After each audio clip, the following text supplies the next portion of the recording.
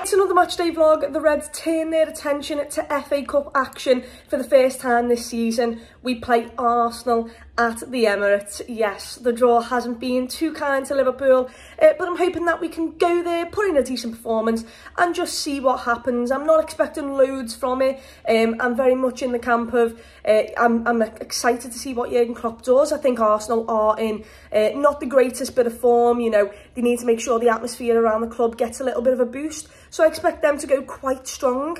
As for us, we've obviously got a semi-final midweek, which for me is priority because you're just a step closer. You're one game, and by one game I mean two because there's legs in that semi-final. You're two games, but one tie away from a final at Wembley, and that seems a bit more important. But even with a rotated side, I think we should have a little bit of quality there to be able to play Arsenal and really give them a challenge. So let's hope we can do that. Before we get to the Emirates Stadium though, please do like this video and also subscribe to the channel. Nice one for the support on the video. Enough for me, let's get down to the Emirates Stadium. Let's go to 5 seconds, go first, US is the Arsenal fan team.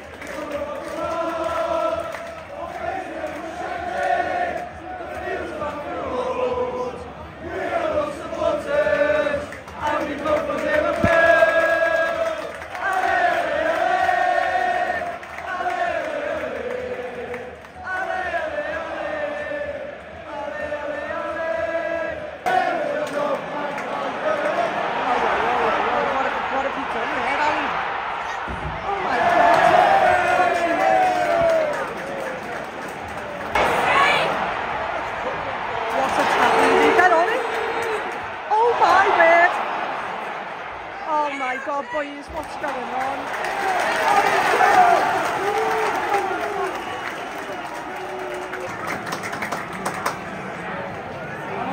What? Oh!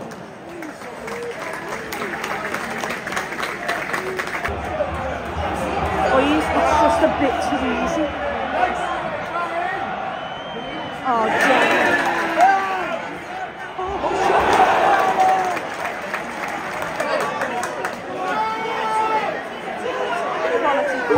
Come on.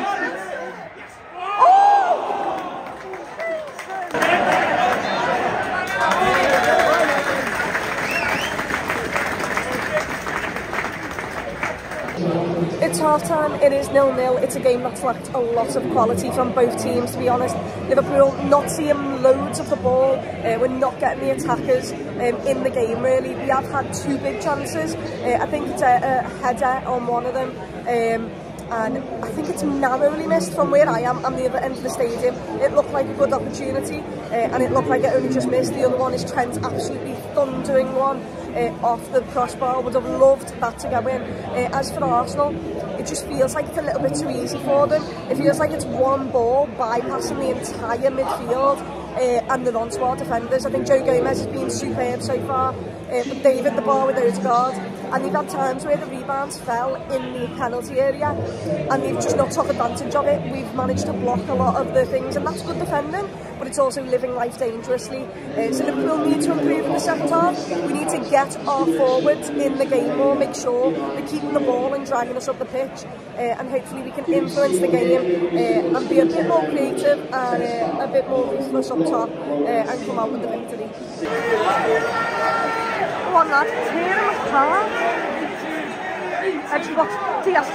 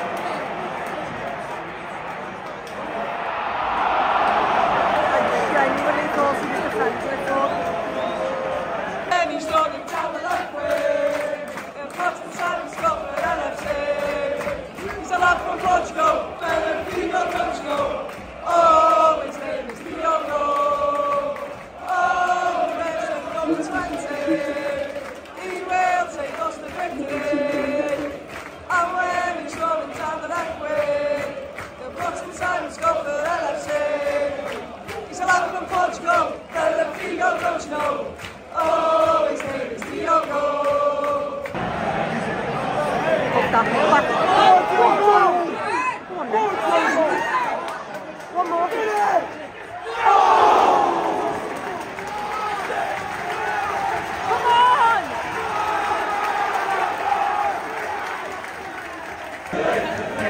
Come on. Like Joe Gomez. Makes me happy. Makes me feel this way. Liverpool, top of the league. Liverpool, top of the league. Liverpool, top of the league. Liverpool, top of the league.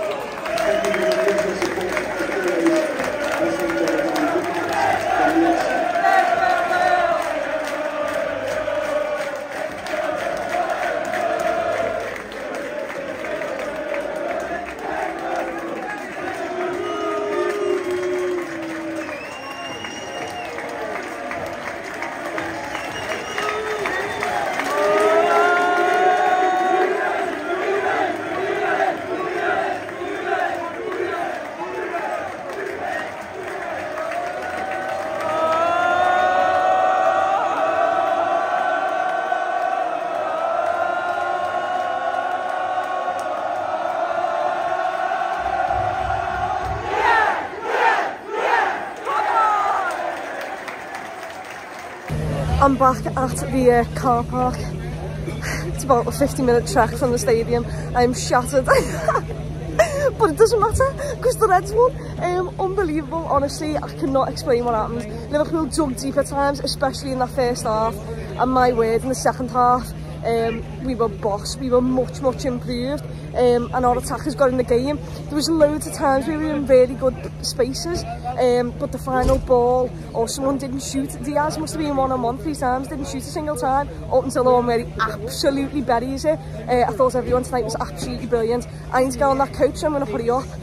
What a time to be a Red, absolutely buzzing. It made up. 50-minute walk was worth it. The like 5-6 hour coach drive, not getting till back to the early hours in the morning.